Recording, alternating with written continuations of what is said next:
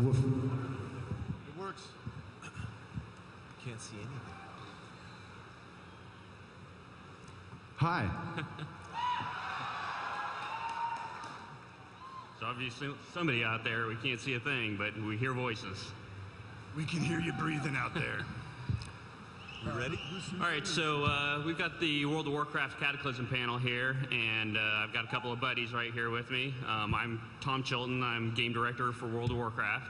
And I've got Chris Metzen, as you must know from moments ago. He's our vice president of creative development and the man who, between he and Alex Afraziabi, our lead world designers, he, the two of these guys really are the ones that set the stage for all the lore. They're the ones that make the storyline happen.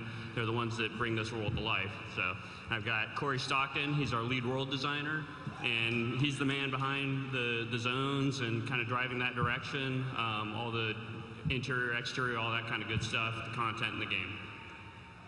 So, Chris, you want to kick it off? Sure. So you guys may have heard the new expansion set is Cataclysm. Thank you for your enthusiasm. It's very cool.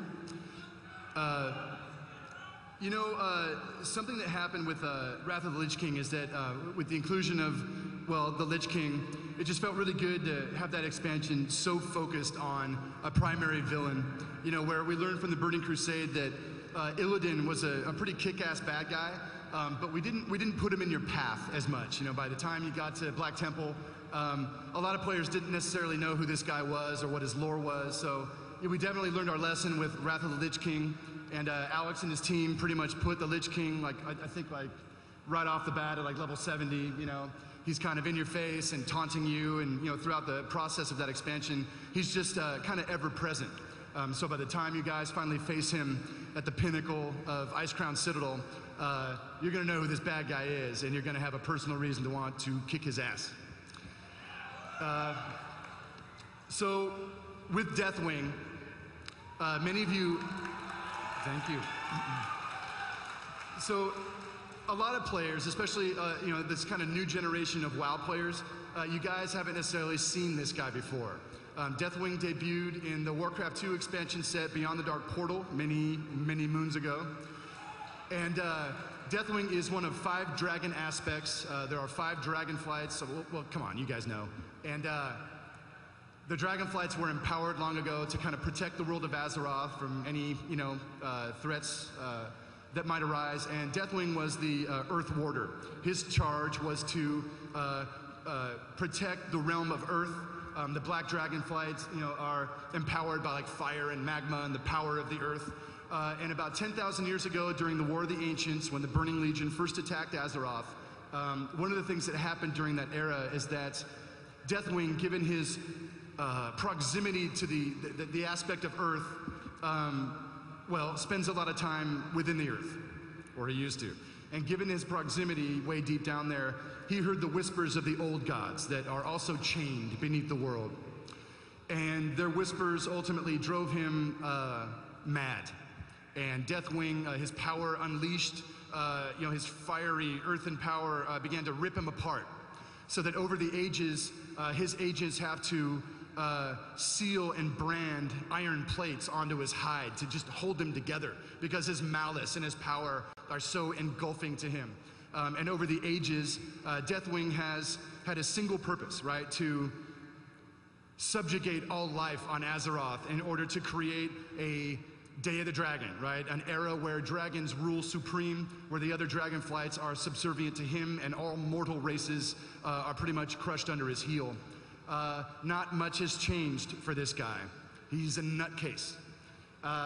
And what has happened in recent years is that the whispers of the old gods have gotten worse. The power of the old gods, as seen rising with Cthulhu and Yogg-Saron, there are more. Their power has magnified Deathwing's power, tenfold. He's a very, very powerful dude these days.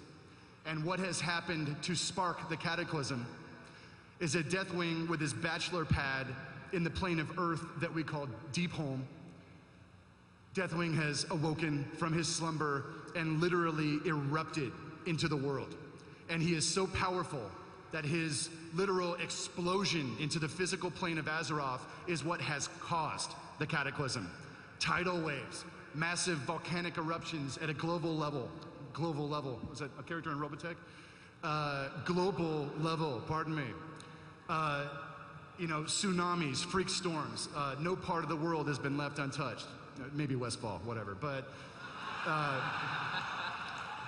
because old Blanchy is core. So once again, Deathwing's violent eruption into Azeroth and his agents, which I'll let Alex talk about, coming out and you know, setting apart their plan to help their master achieve his goals, is what has broken the world. He is ever present.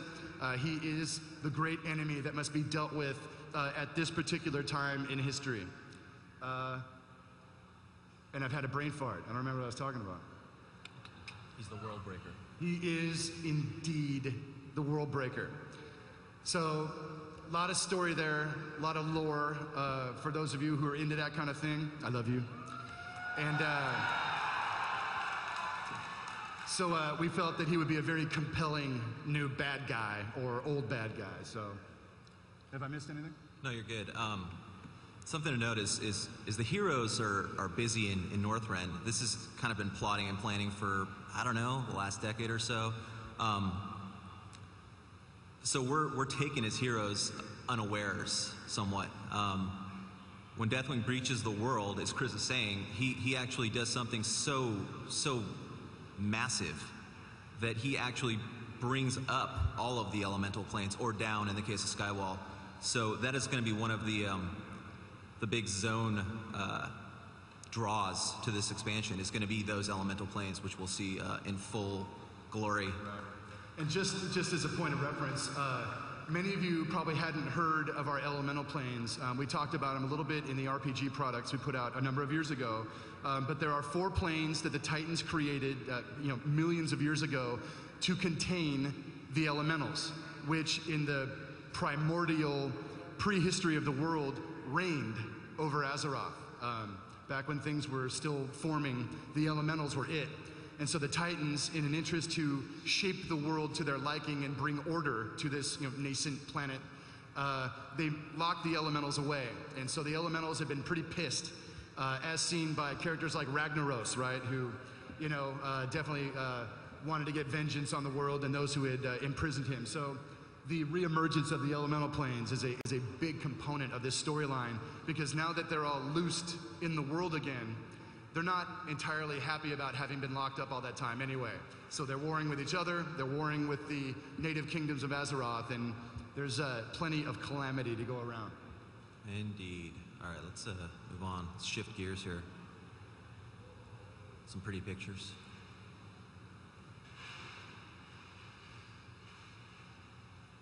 So these are just some visions, concept art that we'll be putting together. While not all of these areas will be built one-to-one, we just wanted to get out ahead of it conceptually and just kind of charge forth and see what kind of ideas, you know, we would, you know, percolate in anticipation of the expansion set. So this thing's packed with art.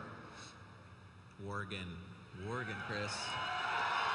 You want to do it? No, please. Where